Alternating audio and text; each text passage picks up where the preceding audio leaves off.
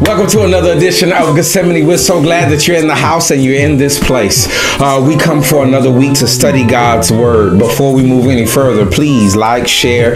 We want to be able to get this message out. Don't ignore me. Go ahead and hit that button and let's get this message out so that souls can be saved, hearts can be enlightened, and so minds can be stirred up about God's Word. Also, we're so appreciative of all of those that you have blessed by this ministry. We want to thank all of those who have sown a seed into this ministry. We want to thank you so much for what you have done, and you allow us and you bless us to be able to move forward. And so what we'll do, we'll open up in a word of prayer, then we'll begin our lesson on today. Let us bow. Father in heaven, we thank you for blessing us, for your word. We thank you, Father, for teaching us and showing us your way. We ask, Father, that you may strengthen us where we are weak and allow us to see where we're blind. In your name we pray. Amen. Blessed. So our question on today comes from our YouTube subscriber, Greatness All Around. Greatness All Around. And states, in the question, so do consequences fall on the family of sinning men these days? All right. This was on a lesson based upon a previous question dealing with David, and David's sins caused consequences to fall on his family. And so the question is,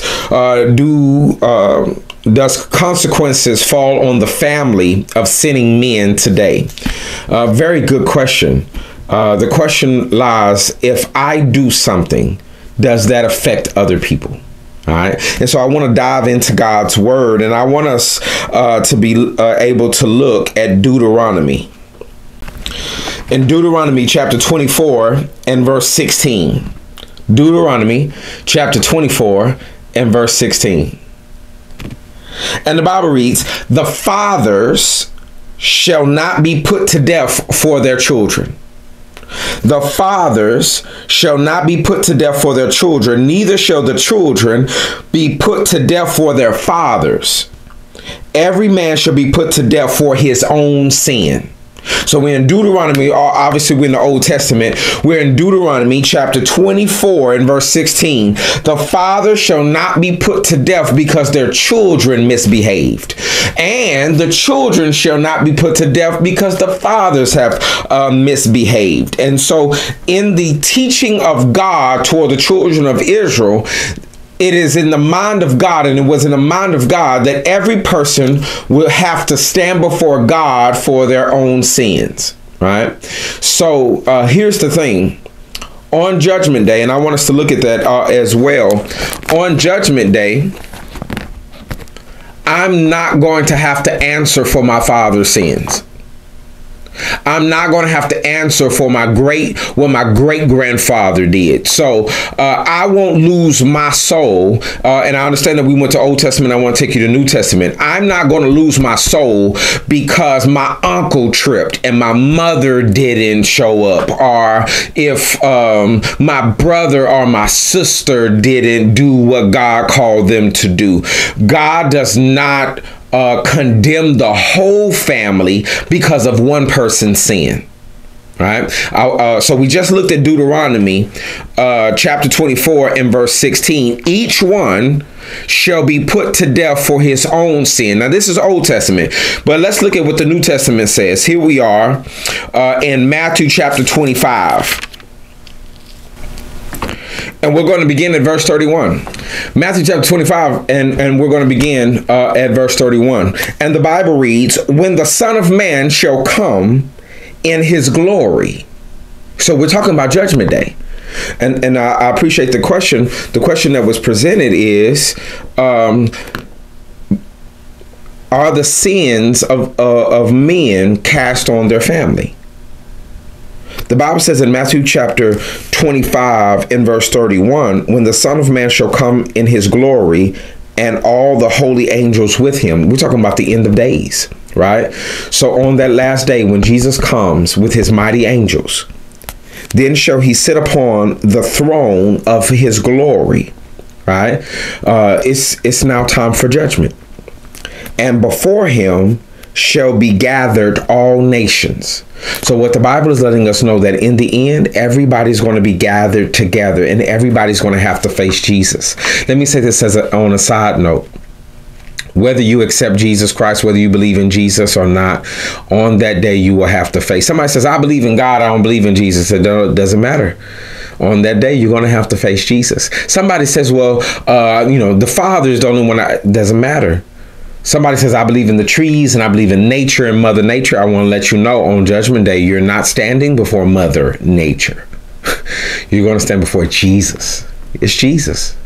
Jesus, Jesus, Jesus, Jesus, Jesus. Jesus is who you're going to have to. You either ignore him now and face him later, or you can acknowledge him now and be embraced by him later. But all men will have to face Jesus. I want to lay that out. I don't care what religion, I don't care what your faith is. Somebody says, well, I don't believe in that. You don't have to believe. I want to say this. You don't have to believe in Jesus, but you will face him. I don't believe that he is the son of God. You don't have to, but you will face him.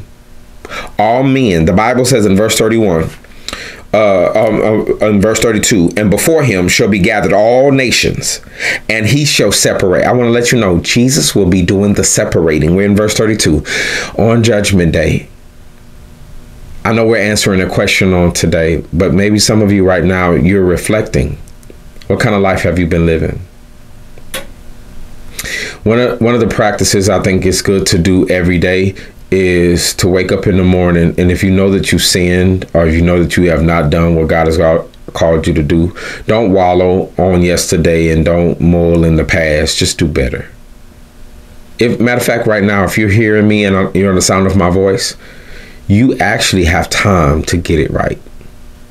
Brother Williams, I made so many. Yes, we probably all have made so many. Matter of fact, at some point, you stop counting your sins. It's too many. If you know that one day you're going to have to face the Lord and give an answer for the things that you've done. The Bible says that every man will stand before the Lord. Every man will stand before Jesus Christ, and he will be doing the separating. Jesus will be doing the separating one by one, one by one. Brother Williams, how does this pertain to the question? Jesus is not separating you based on families. He's separating individuals. I want you to think about that. He's separating individuals. He's not separating families. Matter of fact, he's not even separating you based upon the congregation you attended. Somebody says, I go to a real strong congregation. Yes, but you got to make sure that you are doing what God has called you to. You could be at a good church and you still lose your soul. God does not grant you heaven because you attended a strong church. God blesses you with eternal salvation because you had a relationship with him. Now, you have perfect attendance at that congregation, but do you have a good relationship with him? I want you to think about that. Hey, listen, she says, I have a wonderful husband, but God does not give you and grant you eternal life because your husband was great. Or you had a great wife. Or, Big Mama, she prayed for all of us. And Big Mama, she loved us and she loved God. And I know, Big Mama, you gonna make it. Yeah, Big Mama might make it. But just because Big Mama was faithful to God doesn't mean you get in. Matter of fact, the vision of God from Deuteronomy is that the father would not be punished for his children's sins and the children would not be punished for the father's sins. It was in the vision of God that everybody would have to face God on what you have done. This is probably the season for accountability. You can no longer blame your father for why you sinned. Because if my daddy and they would have, hey, listen, God will judge them for what they've done. But you are responsible. You are responsible for your behavior. Now, I wish my grandfather would, and I wish my grandmother didn't, and I wish my daddy should have, and my mama, if she could have, and I wish my brother and my sister, and I wish my children could. I wish my uncle and my aunt and my neighbors and my friends. And hey, this is the season for accountability. This is the season where you need to take responsibility for your actions. Because you know what's going to happen on Judgment Day? God, Jesus, the Holy Spirit will look at what you've done. Your daddy already will answer for what he did. Your mama will already. Your wife is going to have to answer for how she treated you. Your husband is going to have to stand before God and why he was not. You're going to have to answer for what you've done. You're going to have to answer for what you've done. That's why it is not. Your soul is at stake. Some of y'all are at congregations now, and you following your friends, you following a trend, you following other people. And what you don't realize is that God is going to ask you. Jesus is going to ask you, why did you go there? Why did you tolerate that teaching? Why did you live on it? Well, Jesus, everybody was doing it. That's not a good enough answer. You're going to have to answer to God for what you've done. Right. So let's look at this. Verse 32. And before him shall be gathered all nations, and he shall separate them one from another, as a shepherd divides his sheep from the goats. And he shall set the sheep on his right hand and the goats on the left. Then shall the king say unto them on the right hand, Come ye, blessed of my father, inherit the kingdom prepared for you from the foundation of the world. And so what the Lord is letting us know is that Jesus is separating one by one. I want you to get that in your spirit. On Judgment Day, he's not separating you by your family, your clique, the school that you went to. He's not separating us by states or what year we were born. It's one by one. But I want to dive in a little deeper on what the scripture says on what is Jesus actually looking at when he's separating us. Let's look at the text. The Bible says in Revelation chapter 20 and verse 12. Revelation chapter 20 and verse 12. And I saw the dead, small and great, stand before God. So you can literally take Revelation chapter 20 and lay it over Matthew chapter 25. Right? These things are happening at the same time. So verse 12, I saw the dead, small and great, stand before God, and the books were open. And another book was open, which is the book of life. And the dead were judged out of those things which were written in the books according to their works. The Bible lets us know that when Jesus comes to separate the sheep from the goats, he's looking at a book. And the book has your activities, your decisions in it. Here's the beautiful thing about this book. This book is constantly being edited. What do you mean, Brother Williams?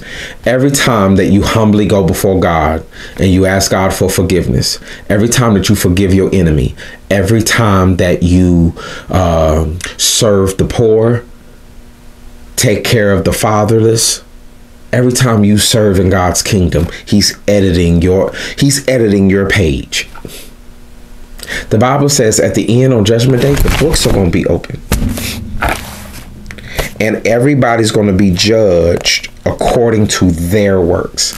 So in one part that answers your question, if my father's works wasn't good, that does not go on his children, right? So if your mother or your father did not raise you in the Lord, they did not bring you to worship, they did not serve God, and you chose in your adulthood, you know what, I'm going to serve God, I'm going to do what God has called me to do, their sins won't be rolled over onto you. Y'all remember back in the day when they had rollover minutes and they would charge you if you didn't use so much, they would roll it over to the next month. God doesn't do that. Whatever your father did, your father did. Whatever your mother did, your mother did. What that means is, and I promise you, you like that system. I don't want to be condemned by another person's behavior. So actually, you should be appreciative of this system. The thing with that is, it requires for you to own up to your decisions and be accountable for your life. Right? So, you know, I wish I had better examples, but I didn't. But God has given me an opportunity to make decisions for myself. Now, God won't charge me for their sins. God is only going to charge me for mine, and I cannot blame them for my sins. A lot of you are blaming people for why you're not active in church. A lot of you are blaming people for why you're not serving. A lot of you are blaming people for why you don't forgive, and you're telling stories of why you're not obeying God, and you're blaming other people. Here's the thing. This is why forgiveness is so important. Because if you don't forgive, the person that offended you can go and ask God for forgiveness, and God will clean up their books and forgive them. And you will end up being charged for your sins, even though God has forgiven them. You don't know who God is forgiving. You don't know who's asking for forgiveness. You don't know who's repenting. You don't know who's getting right with God in your life right now. And you're blaming other people for your condition, not realizing God is giving them grace in theirs. Don't be so self-righteous that you think that you're going to make it in because you're a victim and they're going to lose because they hurt you, not realizing they humbled themselves before God. They beat on their chest. They refuse to even lift up their head. And matter of fact, they called themselves, God, I've sinned against you. They spent, you know what? You didn't see them last Sunday. You didn't see them last night. You don't see how they prayed to God. This is why you got to be careful how you treat people, because you don't know who's praying or repenting. You don't know whose heart is opening up to God right now. You don't know who's driving in their car, listening to a sermon right now. They done pulled over the side of the road, and right now they're praying and crying out to God and saying, God, I'm coming back home. I've sinned against you. I've hurt your children. God, I'm so sorry. You may never see them again, and they'll be on their way to the pearly gates. And there you go, holding a grudge, and you angry, and you got all that stuff in your heart about what somebody did, and you don't even realize those individuals have given their heart unto God, and there you go sitting bitter. And God has said, move to the left. The Lord will call you a goat because you chose not to love. Love, which is the greatest commandment. You chose not to love. You chose not to forgive. You chose not to give it all to God. Hey, sometimes, you know, church is a community and we are responsible for one another. But there's a good portion where you also need to be careful of yourself, that you don't fall. Sometimes we can be so caught up in what other people are doing, you're going to lose your own soul being occupied with other people's business. That's not even your business. Hey, what they doing over there and what they said over there and who breaking up and who mad at who and who got a child out of wedlock. And did you hear what you caught up on everybody else's business but your own. I want to let you know, on Judgment Day, the Lord is only talking to you about your business. He ain't asking you about other people's business.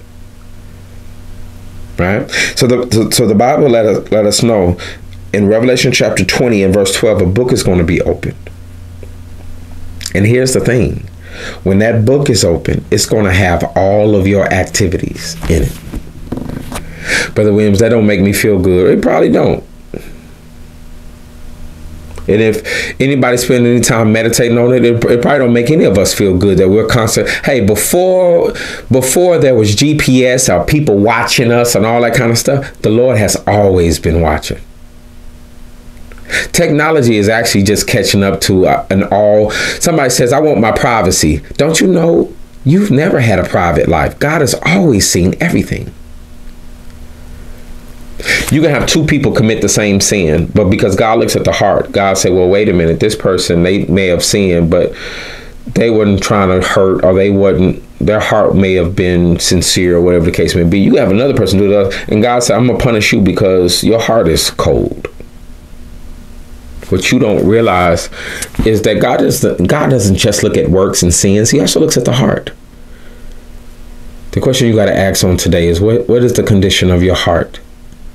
Do you yearn after God?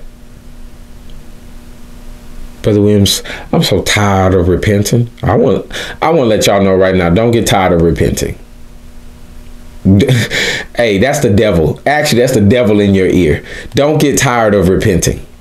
Repenting means you still care. Repenting means that your heart is still open.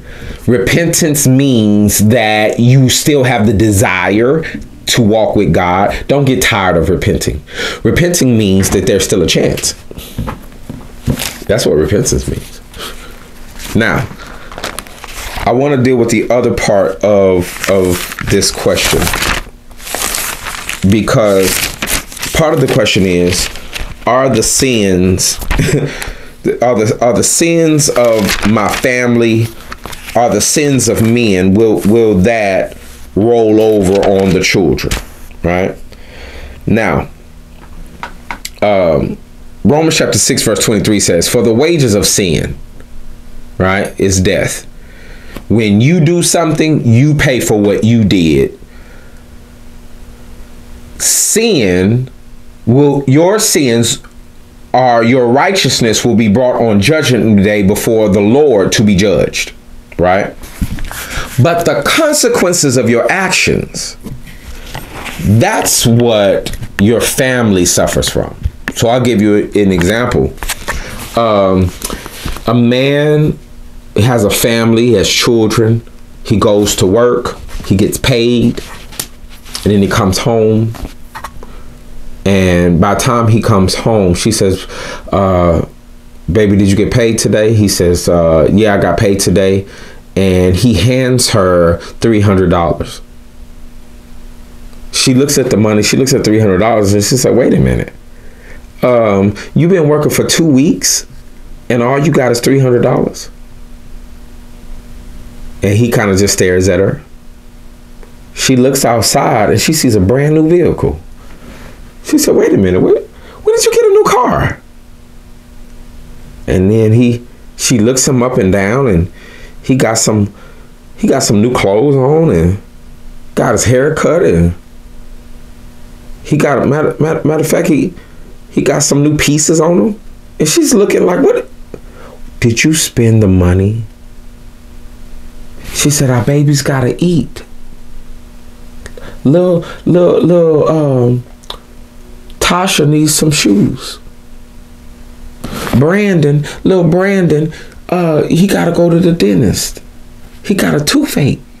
Baby, you bought a brand new car and you bought yourself stuff. Now I want to let you know, the sins of the father will not be charged to the children. But what that family is dealing with is the curse of an irresponsible man. Another example, there's a mother, and she has 2 or 3 children, and you know what? She's just tired of being in the house. She wants to be free. Her girlfriends are calling her, and so she sends one child over to the neighbor. She sends the other 2 children over with her mama, and she out to 2, 3 o'clock in the morning. She's having a good time, and the children are going to bed grieving, saying, I miss my mama. Where's mama? How come mama ain't here? Does mama love us? Does mama want to be with you? Does she want to even be here with us? And so now all of a sudden the children have built in, you're building within your children insecurity. Now I want to let you know the sins of the mother belong to the mother. But the actions and the repercussions of your relatives, your parents, some people call it like this. They're family curses. Let me tell you what they mean when they say a family curse. Your mother, your father, your grandfather, your grandmother may have made some bad decisions, and now the family is suffering, even though God won't charge you for it. Sometimes it can feel like God is angry with you because of the bad decisions of the people you're connected to. Somebody said, I didn't do anything wrong. Yes, you didn't do anything wrong. But because you're connected to somebody who made bad decisions, now you're suffering. I always reference the story of Jonah. Jonah was running from the Lord. And when Jonah was running from the Lord, God sent a storm to get Jonah to wake up. But here's the thing. Everybody on that boat was in the storm. Sometimes you're in a family and somebody on the boat is running from God, and God sent a storm for that family member, but you're going through it. Now that's possible. God does not charge you for sins of other people, but sometimes you suffer because you live in the neighborhood of disobedient people. And that's a hard pill to swallow. Some of you right now, the husband is struggling and the family is struggling financially because the wife loves going to Target and she's on her third credit card, maxed out, and she can't stop spending. And the family is in debt up to their ears. And he's crying because I'm connected to somebody and I love somebody that's actually making some bad decisions, and the family is suffering. Sometimes it's the children. Sometimes that child, and it's 1 o'clock in the morning and the police are calling the house saying, you know, are you Mrs. Taylor? Are you Mr. Taylor? And you say, and your heart is sinking because you didn't do anything wrong. Matter of fact, you've been walking with God. You go to worship, you read your Bible, you pray. That's for you. Your child has not accepted Jesus Christ. And your children are causing you to grieve because you tried your best to bring them to Sunday school and you tried to instill in them the word of God, and you don't understand why. What is it? And it's 1 o'clock in the morning and your child slipped out of the house and now they got caught up in something and you got to get a lawyer, and now you $3,000, $4,000, $5,000. You sit there calling family members trying to raise money to get a lawyer for your child, and maybe they got somebody pregnant, and now you dealing with a whole nother family, and you've been trying to live right in God, and it's bringing shame to your family. And I thought y'all was Christians, and we are Christians, but it's that one child that's bringing a storm, and it feels like you're suffering. And your husband, you in worship service and you looking around and you don't know where your husband is, and he's asleep or at home or he's running the streets, and your heart is just grieving because you wanted so badly to have a godly and a Christian relationship, and it didn't turn out that way. And now your children are picking sides, and your children are saying, why we want to stay home with daddy, because if he don't have to go to worship, then we don't want to go to worship either. And you sitting in worship service and you praying to God, Lord, my house is divided and I don't understand what's going on. Or maybe daddy is not, mom is not, just all of this different stuff, and you're crying your eyes out because this is, or maybe you got some health conditions, and the only reason that you have health conditions is because maybe mama or daddy was on drugs while you was, and now you over there having to deal with stuff because they were wilding out in their 20s when they had you, and now you over there taking medication just to, I mean, people go through stuff. Or maybe you at a congregation and the church was doing so well and everybody was loving on one another, and maybe somebody did something and the church is now fighting. Somebody cheated with somebody stole the church, and now this is going on. Or maybe there's a power struggle or something. You try to tell everybody, no, everybody stop. God was getting the glory and souls were being saved and the church was growing, and now all of a sudden people are suffering because of the decisions of one or two different people. And hey, listen, God will not charge you for another person's sins, but sometimes this is why church community is so important. Because sometimes when families are going through certain things, you think it don't affect you. And be like, I'll pray for y'all. And you don't think it's affecting you. But what you don't realize is their storm could eventually come over and affect your house and your children. And all of a sudden, everybody's invested because everybody's suffering. This is what happens sometimes when members and people of the Lord's house are going through things, and you so focused on you that you don't care about what's happening with them. There's a balance.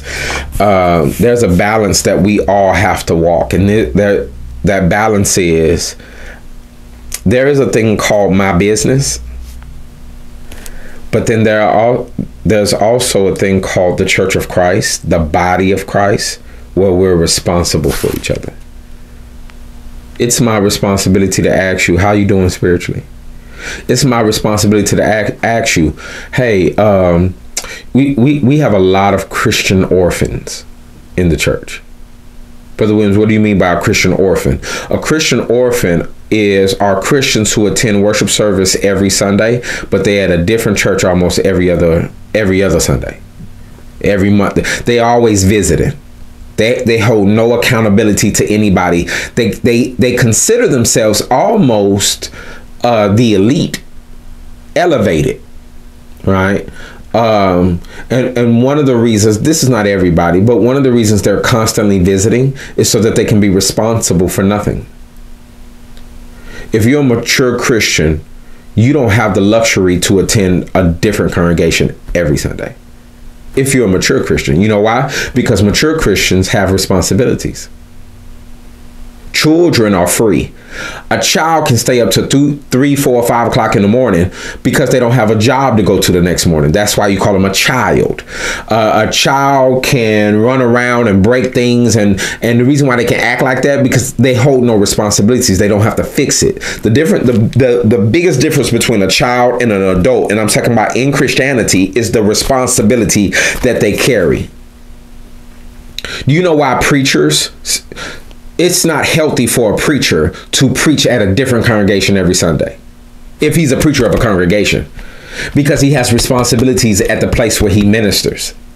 So he may preach here and there, but if he leaves too much, that church where he ministers starts to suffer. And many times the members of that congregation will say, hey, preacher, you got to make a decision. If you want to be on the road and you want to go out and evangelize and tell people about Jesus Christ, then you probably need to let this go.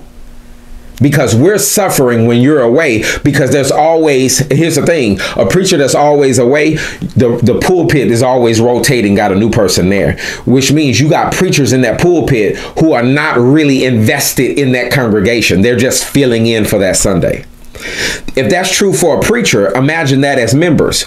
You can't have members jumping around from churches, because here's the thing, when you go through a storm, when death hits your door, and your life gets turned upside down, now all of a sudden you want the church to be there for you. But nobody, you have taught us not to check on you. You have taught us not to ask you, hey, where you been? Because you didn't told everybody, well, I just kind of visit around. I'm just kind of free out. I have brothers, and we all have brothers and sisters all over the country. But if I'm a mature Christian, just like if you're a mother, if you're a father, you got to get up and go to work. Why? I don't feel like it. It ain't got nothing to do with your feelings. You got responsibilities. You got to feed your kids. You got to take care of your family. You have to, if you're a mature Christian, you got to do, you know how many times I have to do what I don't want to do this, but it doesn't matter how I feel because I have responsibilities.